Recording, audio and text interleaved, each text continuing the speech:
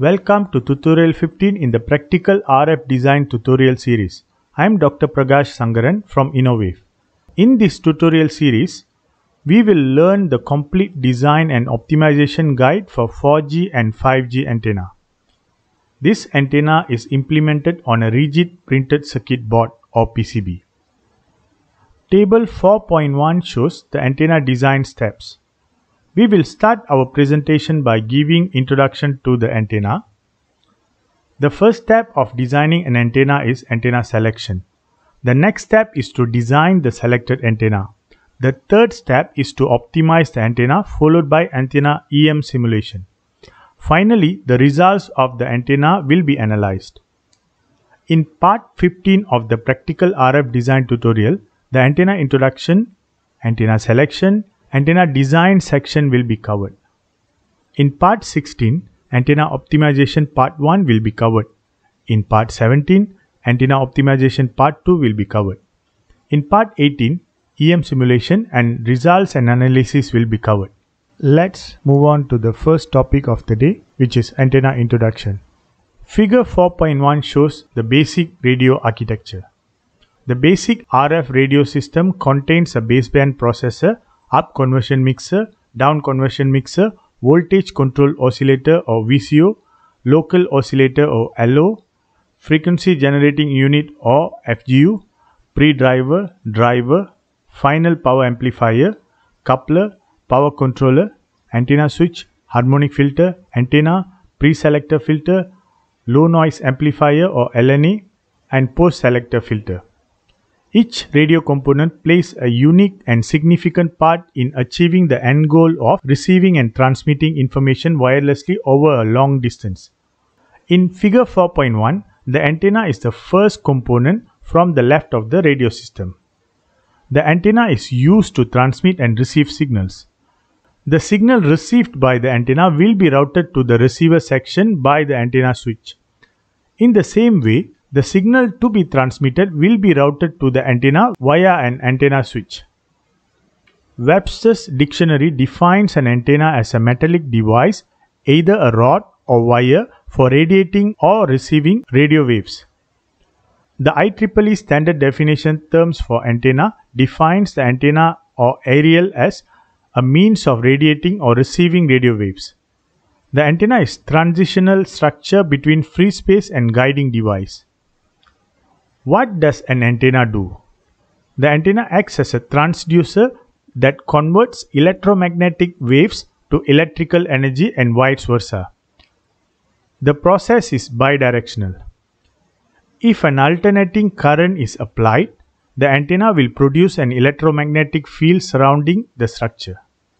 When these electromagnetic waves hit the receiving antenna, the antenna will induce the current on the antenna surface, which will then be converted to the message by the receiving radio. Antenna types. There are 6 types of antennas.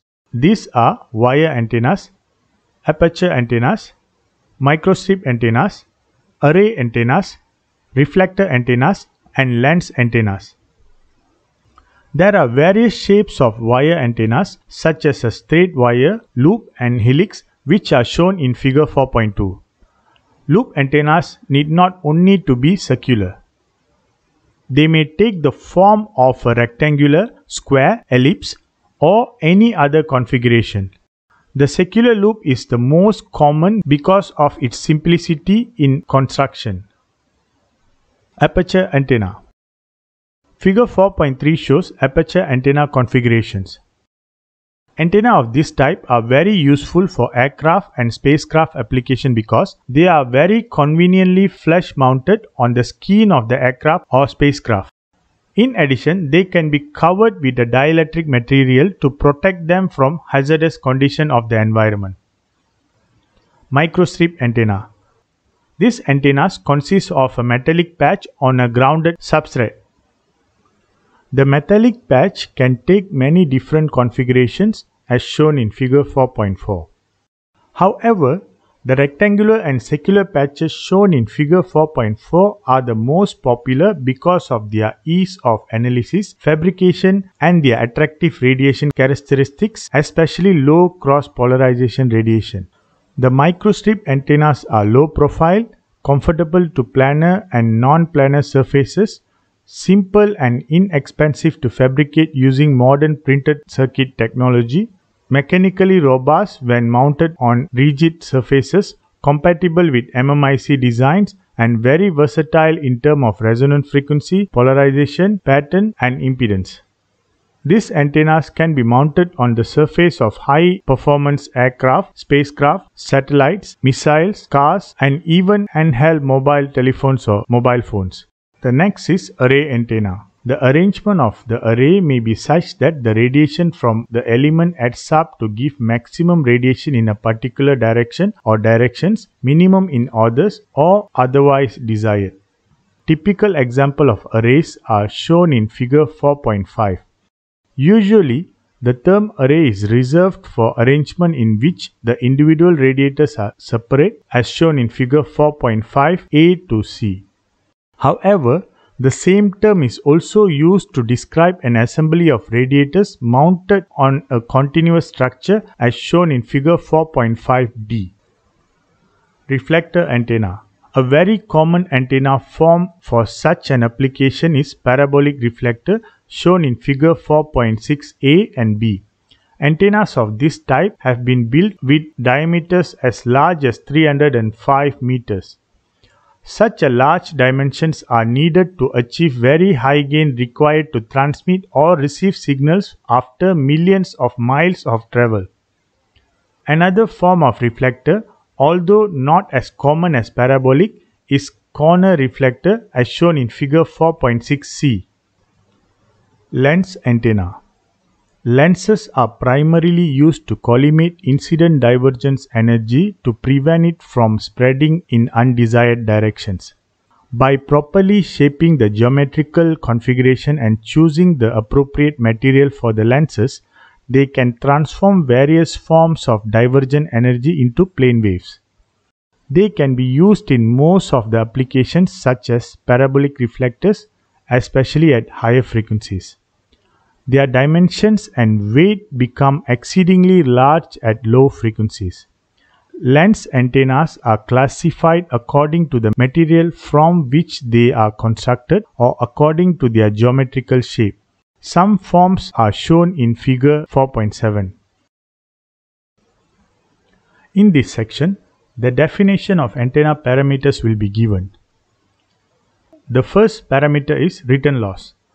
Return loss is the measure of how well the impedance of an antenna matches the impedance of the transmission line or source to which it's connected. Gain. The gain is the amount of power radiated in a specific direction relative to the power source that radiates equally in all directions. Directivity.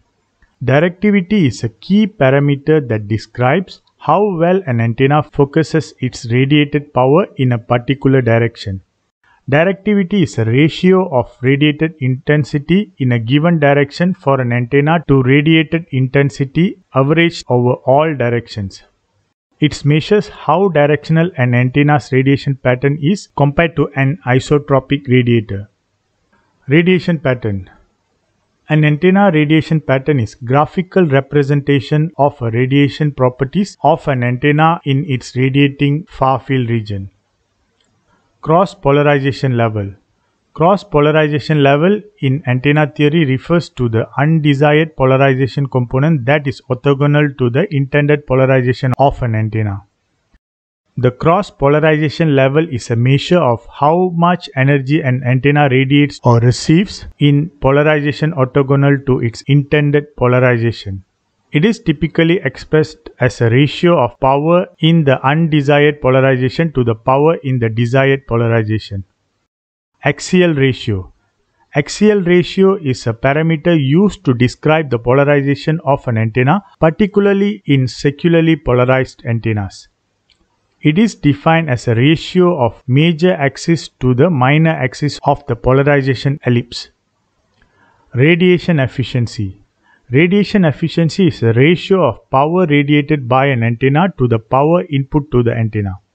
It represents how efficiently the antenna converts input power into radiated electromagnetic waves. Total efficiency. Total efficiency is overall efficiency that takes into account both radiated efficiency and the impedance matching efficiency of the antenna. Beam width.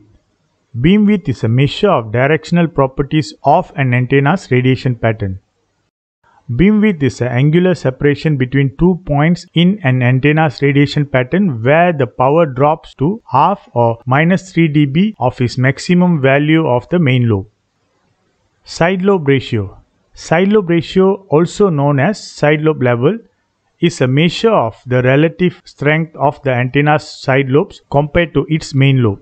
The side lobe ratio is a ratio of the power density in the antenna's strongest side lobe to the power density at the peak of the main lobe, usually expressed in dB. On the right, antenna system parameters are given. Effective radiated power, or ERP. ERP is a calculated measurement that describes peak transmitted power output of the system.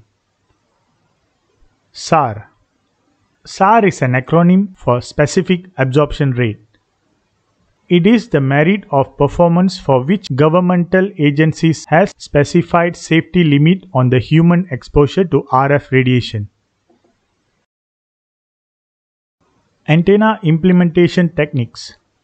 Table 4.2 shows antenna implementation techniques, PCB implementation and chip implementation. The advantages of PCB implementation are cost saving and simplifying manufacturing and assembly process. The disadvantage is that the PCB antennas are susceptible to interference from nearby components and are generally large. The tiny chip antennas allows easy integration into compact devices and surface mount technology compatibility for PCBs. However, the performance of chip antenna is also affected by nearby objects and ground planes, as well as limited bandwidth and radiation pattern options. Let's move on to the first step of antenna design, which is antenna selection. What antenna are we designing? There are many antennas to choose from, as shown in the table here. Those are dipole antenna, loop antenna, helical antenna, Yagi-Uda antenna, spiral antenna, corner reflector antenna, parabolic reflector antenna, patch antenna, PIFA antenna, bow tie antenna, log periodic antenna, slot antenna, cavity backed slot antenna, monopole antenna, inverted F antenna, slotted waveguide antenna, horn antenna, Vivaldi antenna, telescope antenna, fractal antenna, and NFC antenna. The question is, how do you select an antenna for your application? To choose an antenna for your application, you need to ask these questions. What is the size of the product? What is the radiation pattern requirement? Is it directional or omnidirectional? Is there any polarization requirement? For example, circular, linear or elliptical polarization.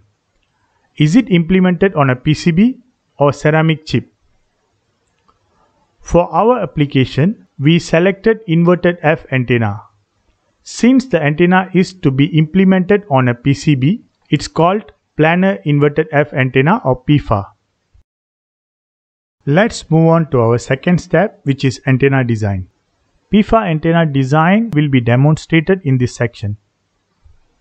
The Planar Inverted F antenna is a famous antenna that is widely used for telephone handsets. Figure 3.1 shows inverted L antenna and Figure 3.2 shows inverted F antenna respectively. Inverted L antenna has a horizontal element with quarter wavelength. The vertical element is a fraction of wavelength. Inverted L antenna has low impedance. In order to increase the impedance of inverted L antenna, another inverted L element was incorporated, which makes it an inverted F antenna. By including second inverted L element, The input impedance of the antenna can be set to match the load impedance of the antenna. The drawback of the inverted F antenna is the lack of bandwidth. With this, our tutorial 15 comes to an end. To continue to learn the 4G and 5G antenna design method, please watch tutorial 16, 17 and 18. See you in tutorial 16.